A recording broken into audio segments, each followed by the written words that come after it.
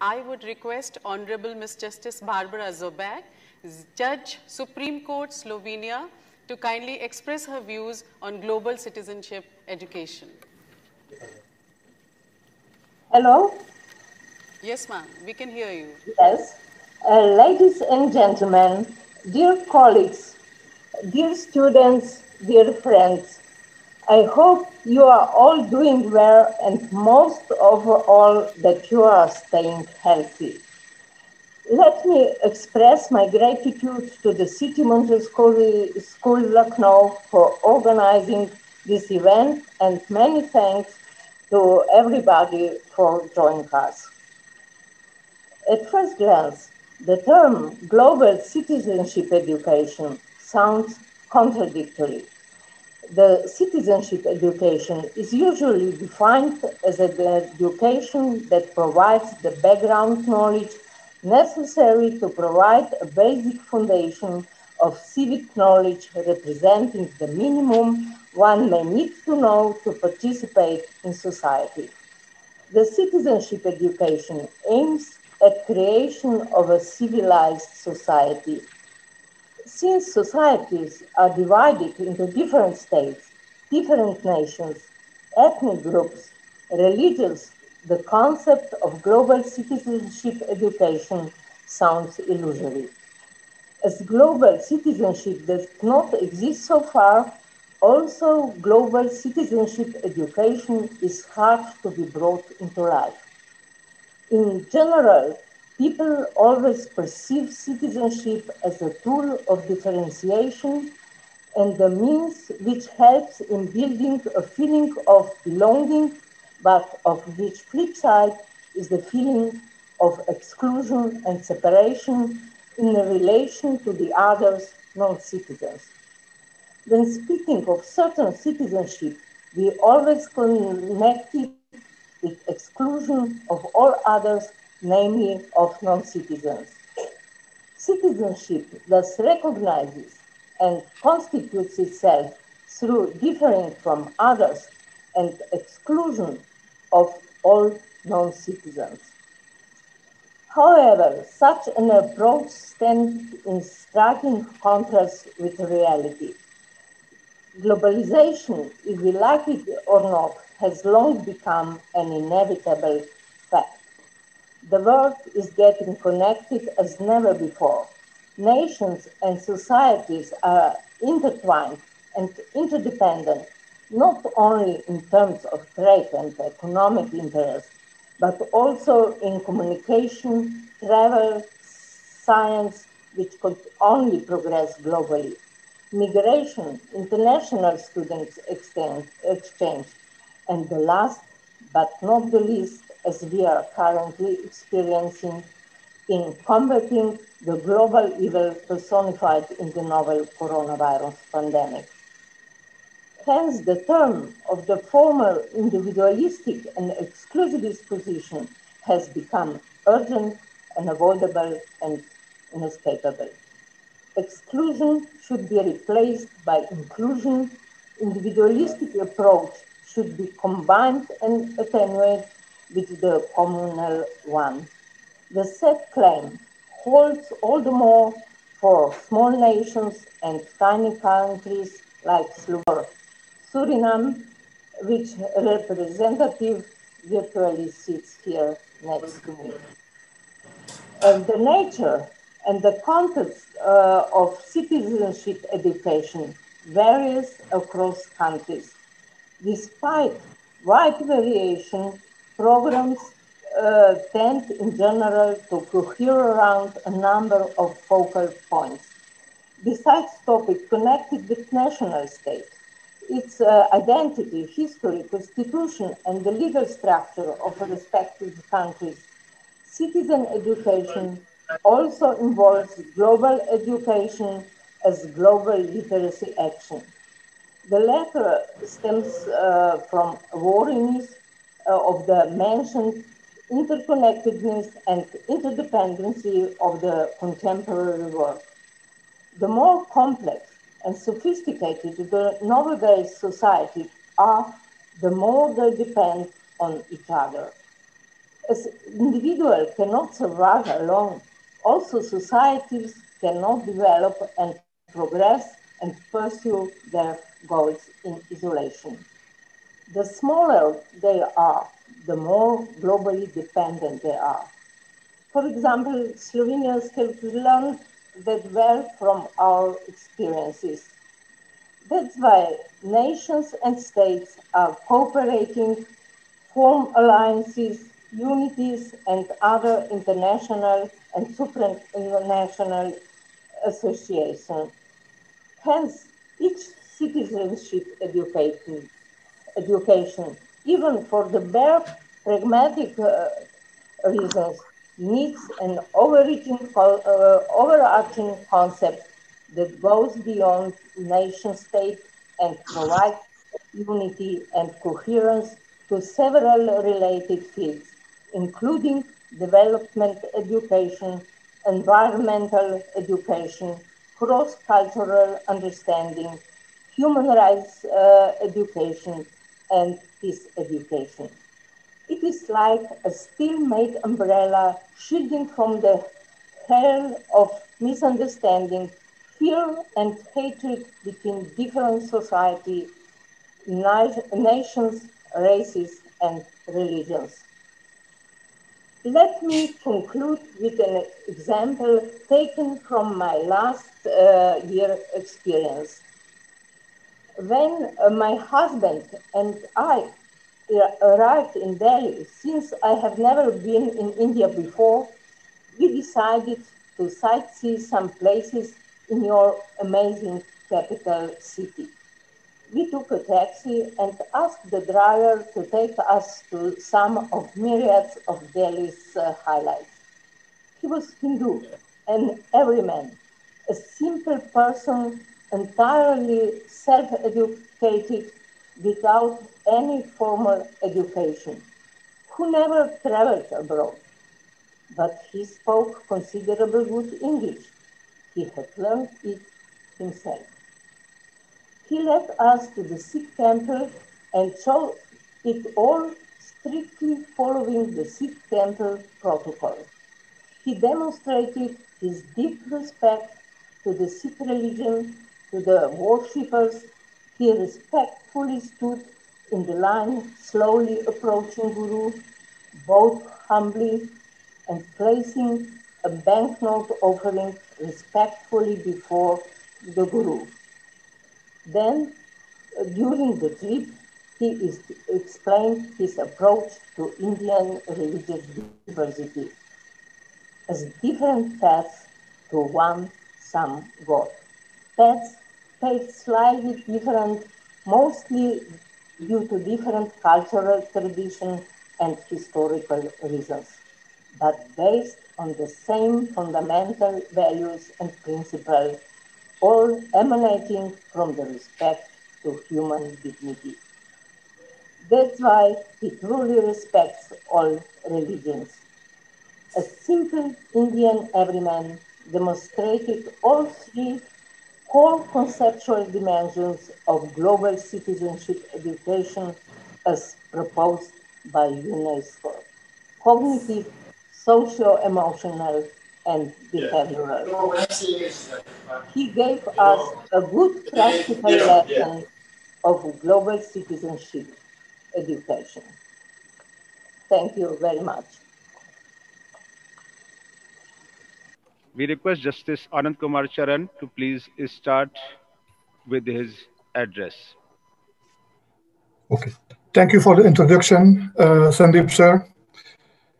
Excellencies, honorable judges, attorneys, and students, the organizers of the conference, ladies and gentlemen, and in short, skipping protocol, everybody listening to my speech. First of all, a special good day wish to all of you. I don't know which part of the day it is in your country, so I say good morning, good afternoon, good evening, also good night. Namaste, kaise ho aap? Which means greetings. How are you? As a representative of the Court of Justice of the Republic of Suriname, it is a special honor and a privilege to participate in this conference. I think it is the seventh time that our Court of Justice is participating in this conference, and I must say it is still a pleasure doing so. It is a special feeling for me to participate in this conference organized by citizens of a country where my ancestors came from a long time ago when they left their hometown for another country called Suriname. Due to the COVID-19 pandemic, we have to communicate in this manner, but I think we have no other choice under these circumstances. Still, I have to say, be safe and stay safe, everybody. I want to take the opportunity to compliment the organizers of this conference in general for their efforts to organize the conference, notwithstanding the COVID-19 pandemic. In particular, I want to thank Dr. Jagdish Gandhi and his family, Dr. Bharti Gandhi and Geeta Gandhi Kingdom, for their great contribution to the conference throughout the past years, and his sincere personality as I have experienced when I was in Lucknow. Also, I want to thank Professor Sandeep Srivastava in particular for his great skills and experience in organizing this conference year after year. Sandeep sir is also a great host when we are in Lucknow, and his charming personality is also a great pleasure in interacting with him. He also resembles a Bollywood actor, in my opinion, and I therefore used to call him Rajnikant with his sunglasses. Regarding the topic of this session, global citizenship education, I can say the following words. My personal opinion is that the world no longer exists of separate countries, but due to globalization, it has become one big world where the countries should cooperate and help each other in overcoming the daily problems which they have in common and find structural solutions for these problems instead of fighting each other. So I think each country should try to empower the idea of global citizenship education.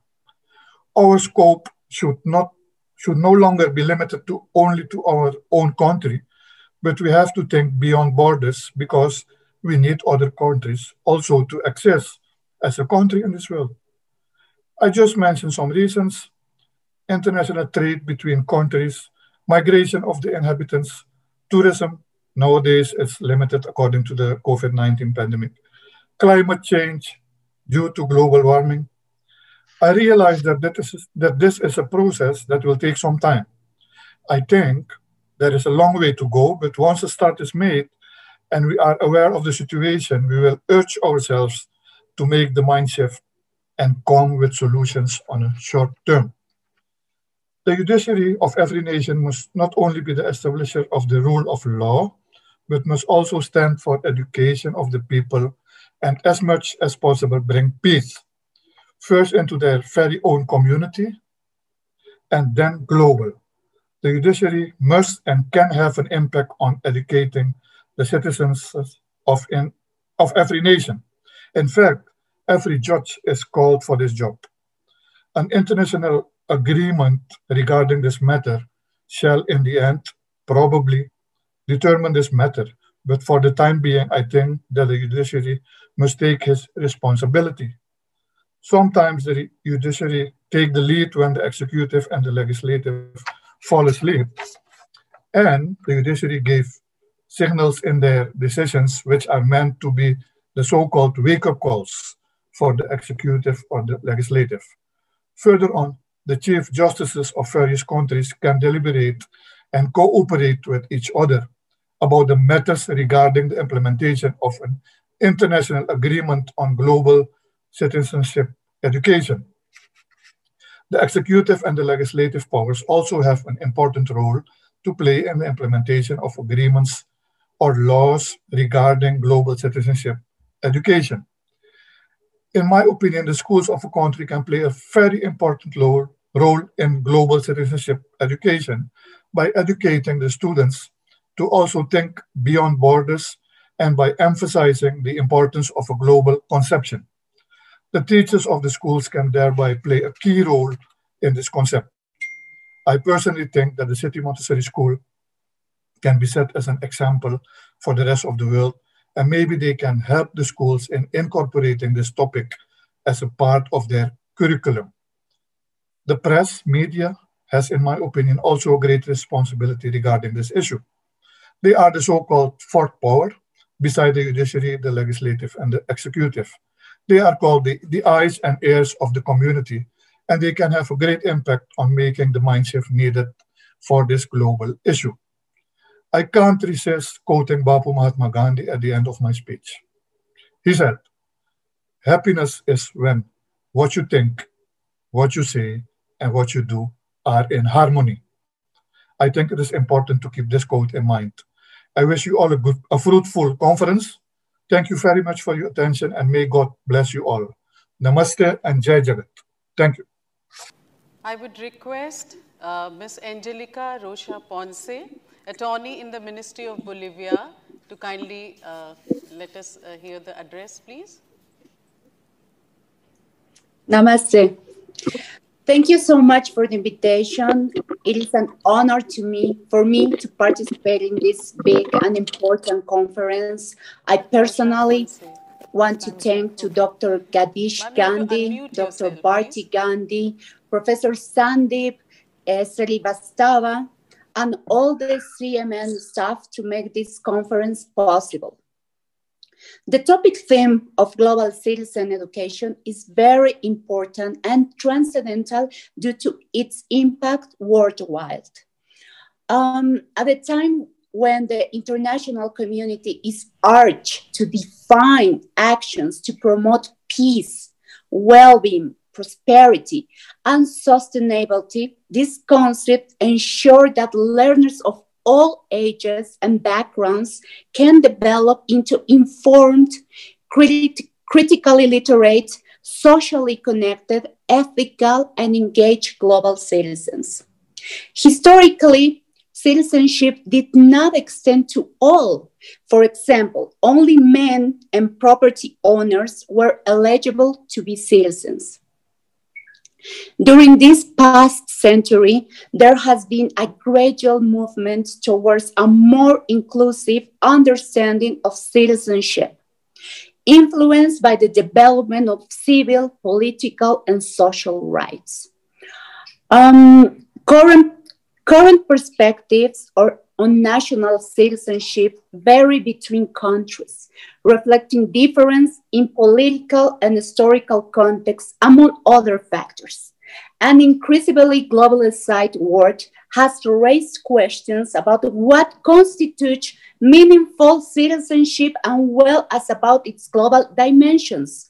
Education for global citizenships help young people develop the core competence which allows them to actively engage with the world that we live and help to make it more just and a sustainable place.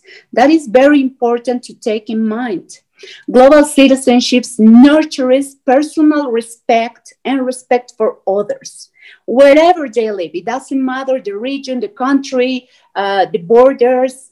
It encourages individuals to think deeply and critically about what is equitable and just, and what will minimize the harm to our planet. A global citizen is someone who is aware of and understands the wider world and their place in it. They take an active role in their community and work with others to make our planet more peaceful, more sustainable, and more fairer. Most important, global citizenship helps young people to build their own understanding of world events. Citizenship have rights within the state, sometimes inscribed, most of the times inscribed in a constitution, which is the case of my country, Bolivia, as well as obligations under the law, naturally.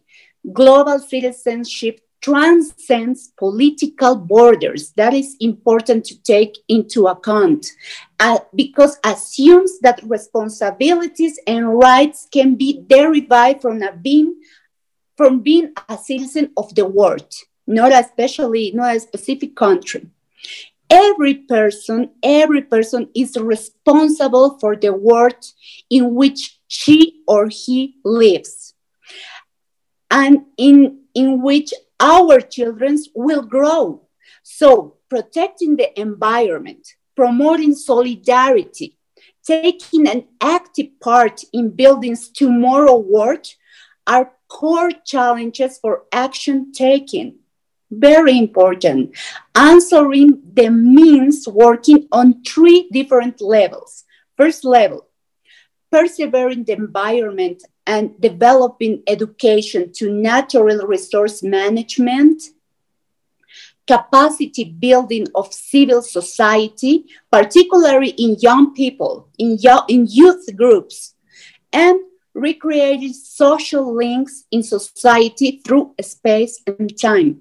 If we can construct these 3 levels at this particular momento in history, especially in a post-COVID world, we will achieve a better world for tomorrow. Namaste. I thank you so much for this opportunity. I would like to invite Ms. Andrea Thank you all. Asson, Vice Rector, International Relations, University of Concepción del Uruguay, Argentina. Welcome, ma'am. Thank you, Sandeep. Good night, everyone there in India, and good afternoon here in Argentina and also in Bolivia.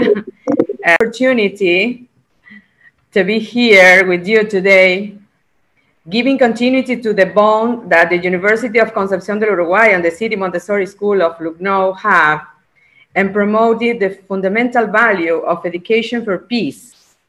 I want to thank especially Dr. Sandeep Srivastava, my friend, for the invitation to this important event, and above all, for the permanent dialogue to try to generate joint activities that promote the internationalization of both institutions. I would also like to greet especially Dr. Jagdish Gandhi and Dr. Lee Rossi, who is a prominent teacher of our House of Studies. In a context of pandemic, like the one we are living nowadays, our commitment to educational training and the exercise of new technologies for learning should aim their goal towards the future. The questions that set the course of, for this panel, this session, are concrete challenges for us who work in internationalization. It could be able to universities to promote a global and inclusive view. For example, when we ask ourselves if education helps global citizenship to tackle global problems, I would like to introduce the concept of educating for peace. At this point, the notion of education for peace was promoted by the United Nations with the purpose of training new generation in a culture of peace that allow men to resolve conflict, humankind, for dialogue, mutual understanding, and to value diversity. As educators, we need our students to become familiar with the notion of education for peace and to work for peace and the peaceful resolution of conflicts. Education for peace does not seek to suppress conflict as an inherent aspect of social relation, but its purpose to engage citizens in the peaceful resolution of this situation through dialogue. At the same time, this perspective supports there is only peace when there is justice. We are convinced that it's essential to build a solid foundation from institutions in general and educational institutions in particular to educate for peace. The wave of violence shake the most involved societies and move and dismay everyone. For this reason, we understand that educating for peace is an efficient starting point that transcends cultures and geographical limits. We also wonder, how can we teach youth and adults respect for diversity, justice, empathy, compassion, and the abandonment of prejudice values at the heart of global citizenship? How can schools best instill concern and commitment to contemporary global issues? Universities are part of social institutions and they play a fundamental role in the transformation of societies. By transmitting the international intellectual knowledge indispensable for the modernization and democratization of society, providing the schemes and values to ensure social stability and assisting the serving communities in solving complex problems associated with their development and well-being, these individuals will be part of the professional integration process and will influence social organizations.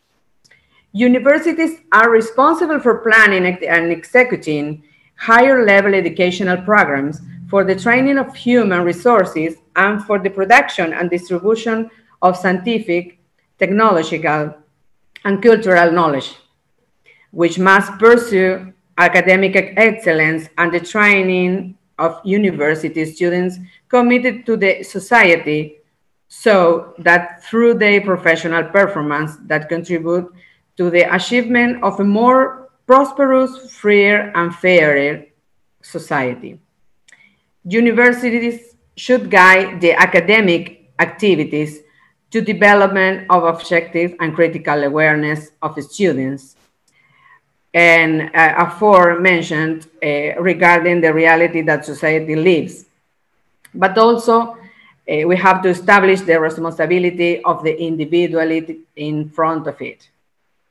Other questions are how to develop a concern for sustainable development and all that it implies, including the reduction of materialism and consumerism, responsible consumption, and reduction of needs. How to develop awareness and proactivity towards the need to reform the global governance structure. How can global citizenship education help students acquire an individual, national, and global identity and perspective? I would like to think here in terms of learning rather than education. Learning as an integral development of the person. The idea is that from the development of this learning, they will become full citizens. This has to do with the ability to undertake a project, a responsible citizenship. To undertake is an attitude. To undertake learning today, learning is set out on experience, to the experiences that each one can develop. This is important to link to the knowledge acquired in the classrooms, to see the practical correlation between what has been learned and the application of it in our life, of course. Knowing how to do from a multicultural perspective, it exists the urge not to adopt antagonistic position, but be broad. As the French philosopher Edgar Morin said, teaching must once again become a task of public salvation, a mission. What does society demand of university? Basically, a scientific answer to crucial questions like poverty, malnutrition, school dropout. From the universities, we have a fundamental role to fulfill because we have to provide instruments for social transformation. And this will be possible as long as we reassume our anticipatory role to continue being agents of change. The primary goal of world citizenship education is to nurture respect for all, building a sense of belonging to a common humanity, and helping students become active and responsible global citizens. It seeks to empower students to assume active roles and face or solve global challenges, becoming active contributors to the more peaceful, tolerant, inclusive, and safe world. Global citizenship education helps young people develop their basic competencies, which allow them to actively connect with the world and help make it a fairer and more sustainable place. It is a form of civic learning that involves the active participation of a student in projects that address global problems of a social, political, economic, and environmental nature. Education must fully assume its central role in helping people to form fairer, more peaceful, tolerant, and inclusive societies. According to the United Nations, global citizenship education provides the understanding, skills, and values that the students need to cooperate in solving the interconnected challenge of the 21st century. That is why those of us who work in the internalization of our university should strongly commit, build bridges and promote collaborative work, networks between partners from different countries to help complement the views and make internationalization a transversal function to all the disciplinary areas. Finally, I want to leave you a phrase from Henry Ford that I really like for this team spirit. Coming together is the beginning. Keeping together is progress. Working together is success. Thank you very much for your kind attention. A warm greeting for Argentina to all of you. Thank you very much, Andrea. I would like to tell you that Andrea and me, we belong to the same university in Entre Rios province, that is about 300 kilometers from Buenos Aires, north to Buenos Aires. And in the opportunity that Dr. Shadish Kandi was in Argentina, we invited him to visit the university in Entre Rios province.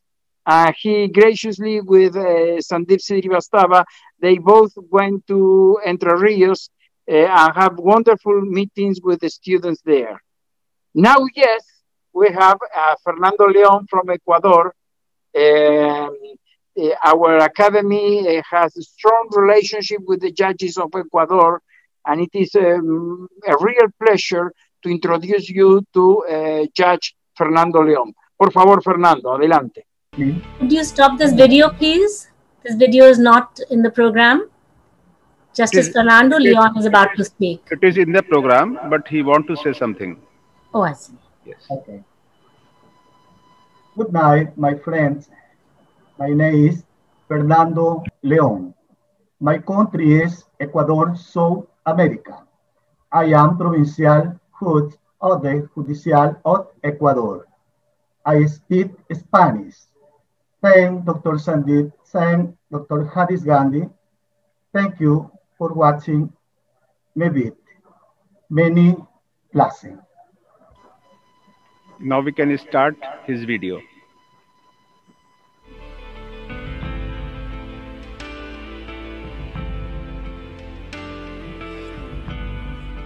Provincial Judge from the Republic of Ecuador.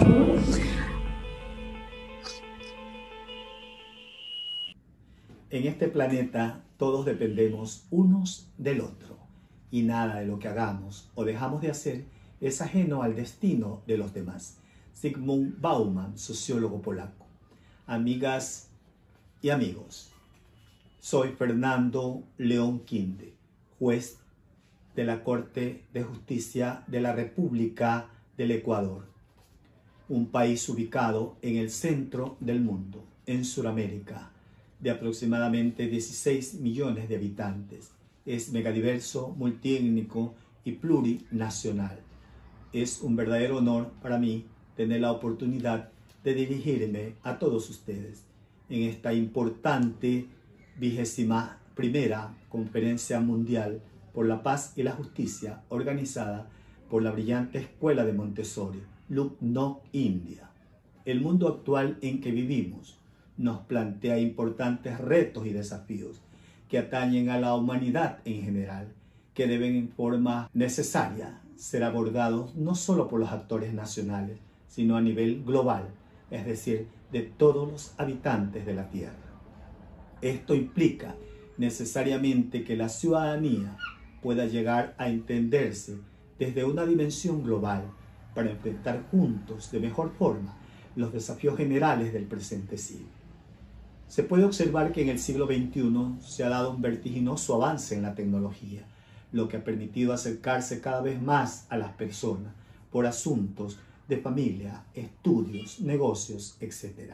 Es que la educación para una ciudadanía global nace como un enfoque mismo en la educación, para poder darse oportunidades y competencias y enfrentar los desafíos que implica vivir en una sociedad globalizada e interconectada, en la que en forma necesaria se debe adquirir conocimientos que lleven nuevas formas de pensar y actuar en temas ecológicos, sociales, políticos, culturales, etc., como lo ha considerado la UNESCO, lo que implica en sí la educación para el desarrollo, educación en derechos humanos, educación para la sustentabilidad, educación para la paz, educación intercultural, etc., con el fin de lograrse un mundo mejor, en el que impere la justicia, la fraternidad, la equidad, la solidaridad e igualdad para todos, donde no haya fronteras, sino seres humanos iguales en la diversidad.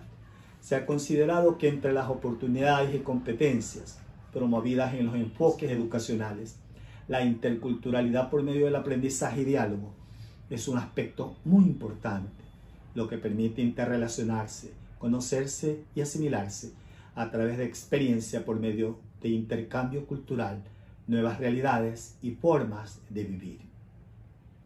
Desde este marco de referencia, la UNESCO activamente promueve iniciativas con miras a la formación de ciudadanos del mundo, la llamada la educación ante todo o un Global Education First Initiative es una de ellas y ha sido clave en la promoción de una educación de calidad pertinente y transformadora para todos de cara a la dimensión educacional desde los fines del desarrollo del milenio.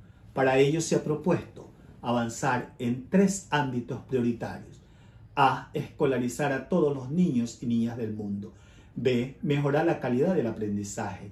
Y C. Fomentar la conciencia de ser ciudadanos del mundo. Es una iniciativa también de la Organización de las Naciones Unidas para fomentar la conciencia de ser ciudadanos del mundo. Se deben enseñar valores, conocimientos y competencias necesarias para la paz, la tolerancia y el respeto de la diversidad. Cultivar un sentimiento de comunidad y de participación activa para devolver lo recibido a la sociedad y velar porque las escuelas estén exentas de todas formas de discriminación, incluidas las desigualdades entre los sexos, la intimidación, la violencia, la xenofobia y la explotación. Una educación para la ciudadanía global que fomente la justicia social y abrir las mentes y los corazones de los niños, niñas, jóvenes y adultos ante la angustia de los necesitados y de los que sufren. Es importante mencionar que la Constitución de mi país reconoce el capítulo de las relaciones internacionales, el principio de la ciudadanía universal. Promueve la paz, el desarme universal, el respeto a los derechos humanos en general y de los migrantes, así como también la cooperación, integración y solidaridad. La pandemia del coronavirus, a pesar de lo devastadora, nos trae una gran lección al mundo, que debemos siempre estar unidos y solidarios para poder defender de mejor forma la salud y el milagro de la vida.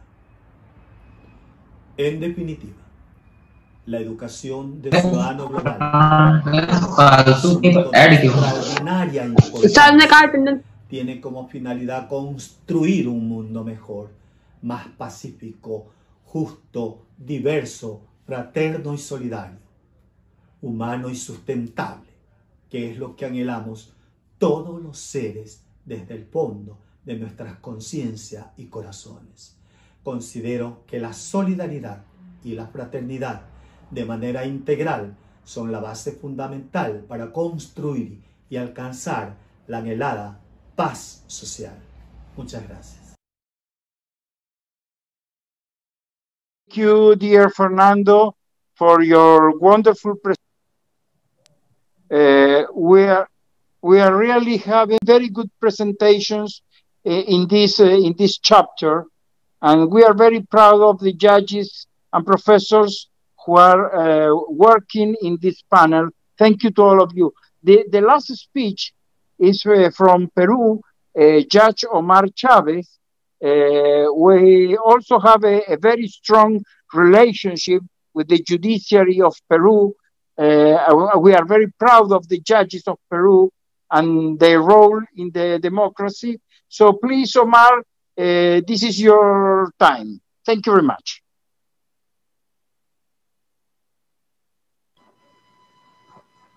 Thank you very much, my friend, Josh Ricardo Lee Rossi. Well, I'm going to share my screen. Can I? Yes, please. Thank you very much. It doesn't work. Okay. Okay.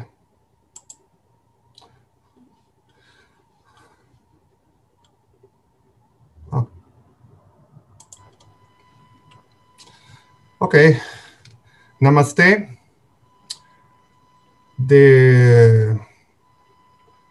My name is Omar Abraham Ahomed Chavez, Judge of the Superior Court of Lima, Republic of Peru. My presentation is about the role of the judge in public policy of global education of children. The purpose of this presentation is the judges can help improve global education. The objectives of this purpose are to know and analyze the case law on public policy for global education. Description of the problem. The design of educational public policy is progressive depending on the state budget. However, according with these premises, the question is, how would the judge help to make quality and universal education for children, for all children? This question, the answer of this question I found it in this Peruvian case law.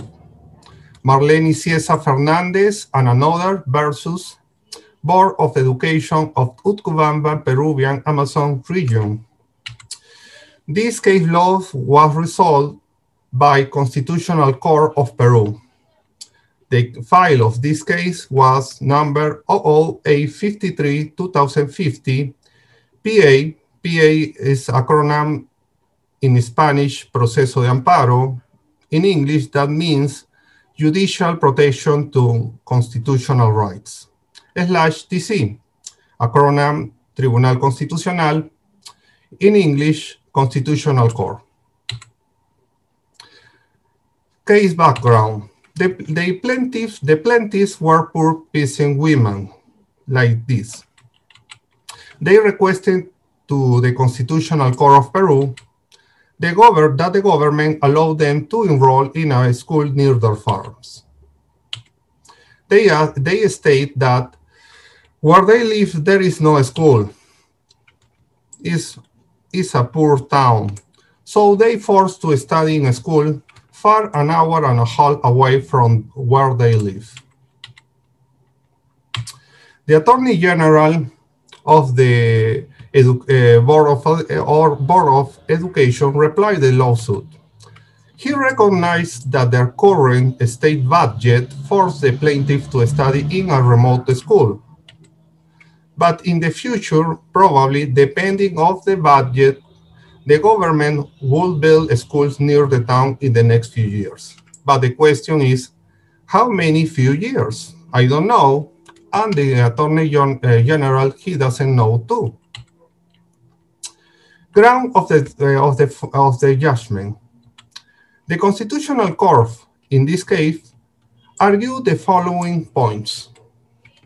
Education must promote tolerance and friendship among all nations and among all racial, ethnic, or religious groups.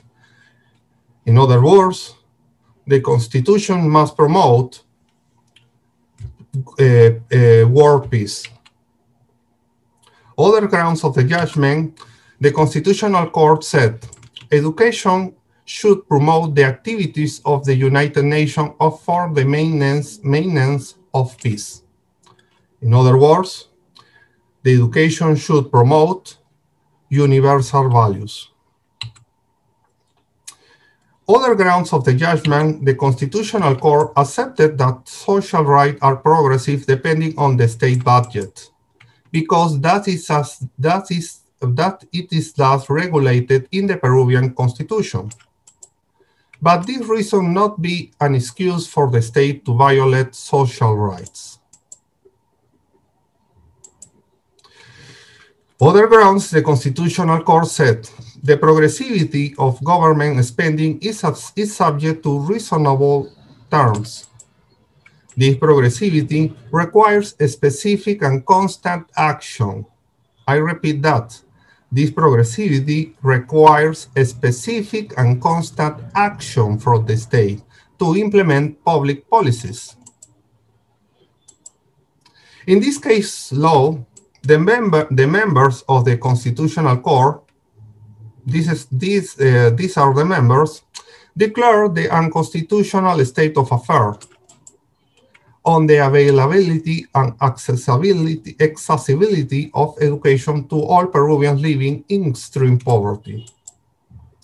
But what is unconstitutional state of affairs? This is a mechanism created by Peruvian case law. It is expressed in that phrase. If the government affects one person, then it affects the entire social group where that person lives. According to the unconstitutional state of affairs, the members of the Constitutional Court awarded the human rights of education to all Peruvian poor people, regardless of whether they are plaintiffs. Because these people, Peruvian poor people, and the plaintiffs are vulnerable. Analysis of the case and conclusion of the Constitutional Court. According to the unconstitutional state of affairs, in this case law, the Constitutional Court required the Minister of Education of Peru to report every 6 months the implementation of the education plan for all Peruvian children, like you see in this picture or photo. I repeat the question, how would the judge help to make quality and universal education for children? According with this case law, the answer is, the judge can monitor the quality and implementation of public education policy for all children. This mission can be done through the unconstitutional state of affairs. According with this case law and this answer, by the way, let us remember the wise word of Bhimrao Ranji Ambedkar, lawyer, author of the Constitution of India. Law and order are the medicine of the body politic, and when the body politic gets sick, medicine must be administered. Dr. B.R. Ambedkar. Denjeva, thank you very much. Muchas gracias.